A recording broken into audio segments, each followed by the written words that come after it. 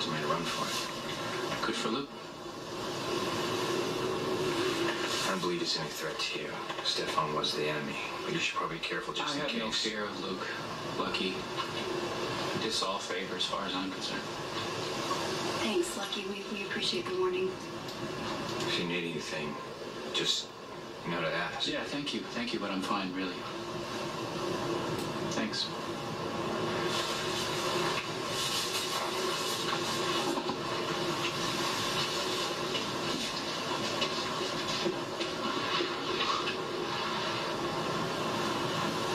Why is everyone being so careful around me? Like I suffered some devastating loss or something. My uncle meant nothing to me, not after what he tried to do to you. What I don't understand is how the monster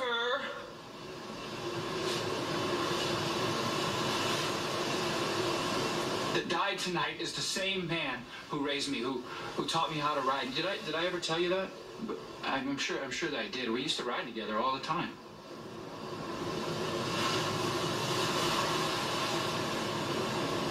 I remember one time, it was off the coast of Scotland. We rode out onto the beach. I think I was, I don't know, maybe 6 or so. And he told me to stay away from the water. But I was so fascinated by it.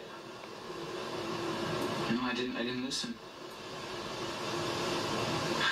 And sure enough, I got rolled by a wave and pulled out into the sea.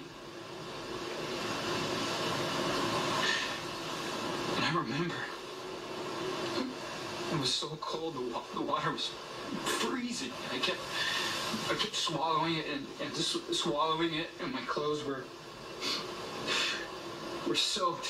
It felt like dead weight, and I was trying so hard, but I couldn't reach the surface. And just when I thought it was over, a pair of hands literally snatched me out of the sea. And it was my uncle. And I was coughing and choking.